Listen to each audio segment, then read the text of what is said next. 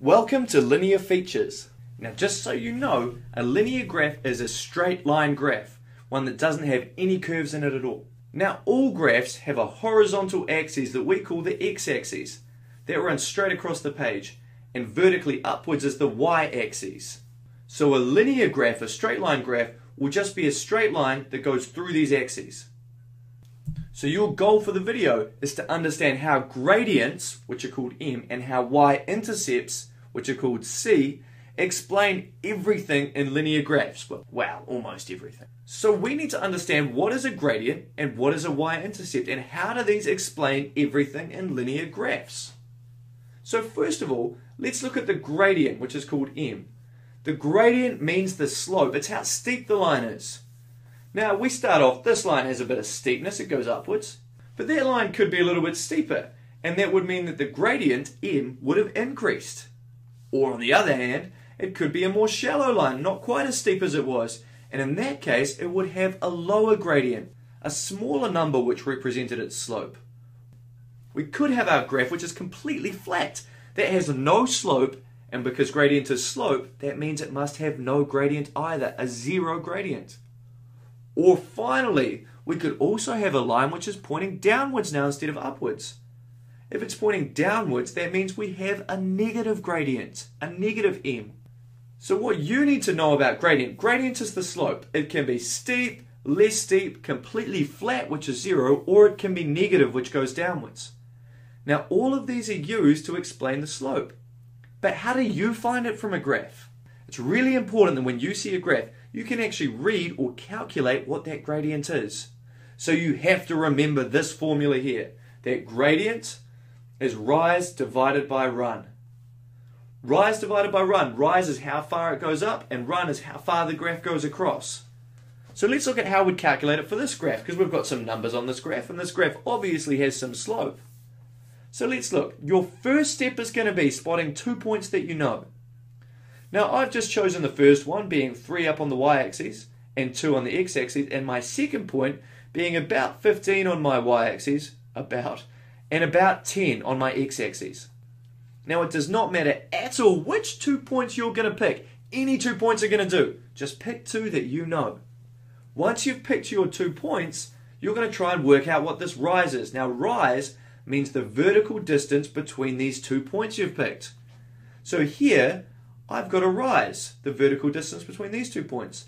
I also have a run, which is the horizontal distance between the 2 points. Now I can read specifically what my rise is.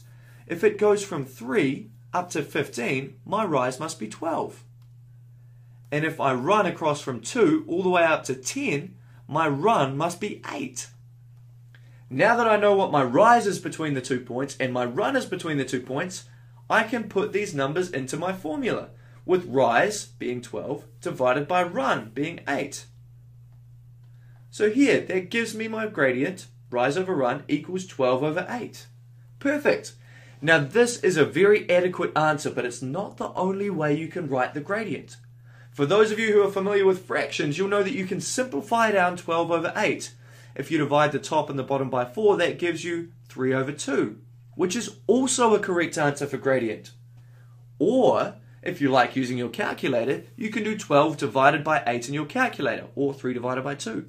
Both of these will give you a number of 1.5. So here we've got 3 gradients for this slope. We've got 12 over 8, we've got 3 over 2, and we've got 1.5. Every single one of these is correct. They're all the same number, it's just 3 different ways of writing it. So when you're finding gradient, you can write it whichever way you like. Hopefully now you understand how you work out the slope. Remember, a bigger number is going to be steeper, and a smaller number is going to be more shallow. A negative number is actually going to be pointing downwards.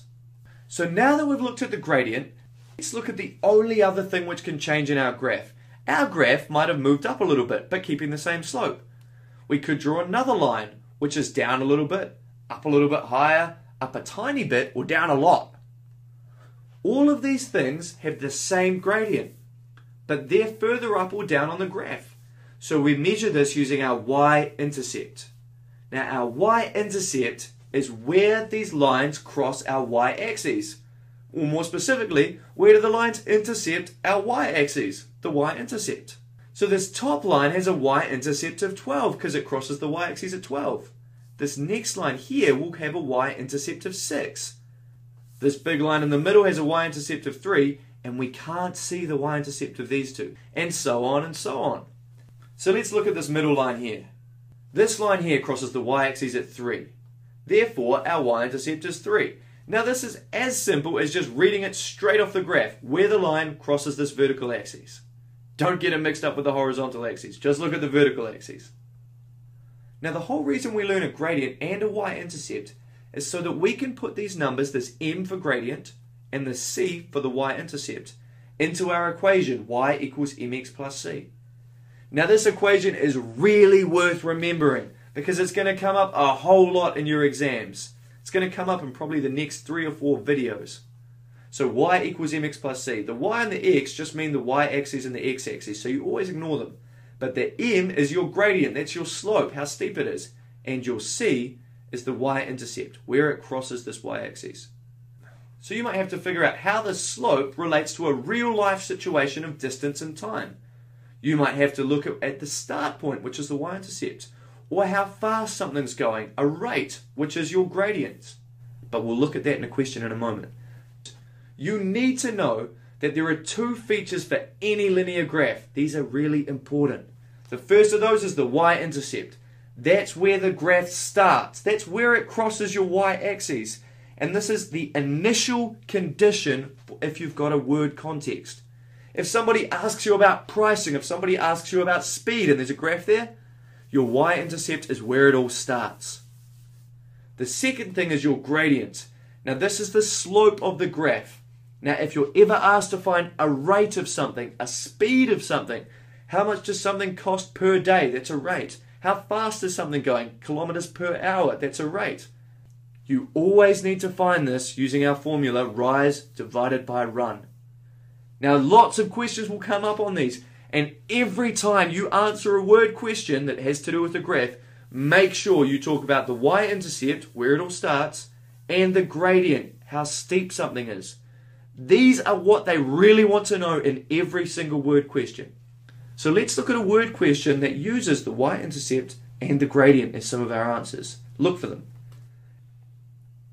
This question tells us James is doing some home renovation. He needs a concrete mixer. There are 2 companies that hire them out, HireCo and Garden Equipment. And we've got a graph of the cost for the first 30 days shown here. Our first question, how much does Garden Equipment cost per day? So let's look. Our garden equipment is this line that starts near the bottom. Now cost per day, the charge per day, that's a rate. Something per something is a rate. Now remember, it's going to be asking us about our gradient or our y-intercept. So which one is it this time? It's our gradient because it's a rate. So let's look. How do we work out the gradient of garden equipment? Well, remember, gradient equals rise over run. So let's pick 2 points that we know. We've got this very initial point down here, which is 0, 0. And let's look at the next square that we know. It's $100 for 5 days. So let's see. What's our rise? Our rise is $100. That's our vertical distance between the 2 points. Our run, our horizontal distance, is 5 days. So if we want to find our gradient, it's rise of 100 divided by a run of 5. So let's put that down. $100 divided by 5 days equals $20 per day. That's our gradient and that's our charge per day. There's our answer. Now you might be able to guess in advance what the second question is going to be asking you about. It's going to be asking, what is the initial fixed fee at HireCo? Now that's the line that starts further up. It has a smaller gradient because it's not as steep, but it starts higher up. So the initial fee is where something starts. They're asking you about the y-intercept in this case. You've got to know that. So let's read. Where does the y-intercept go? It's where the line hits the y-axis. Now this HireCo line seems to hit the y-axis about halfway between 100 and 200, at about 150. So our initial fee must be $150 because that is the y-intercept. So I hope you can see from this example that lots of these word questions are either asking you about the gradient or they're asking you about the y-intercept. But that's not always obvious when you first read the question. So when you read a question, make sure look for finding the gradient and finding the y-intercept, and actually give numbers and explain it.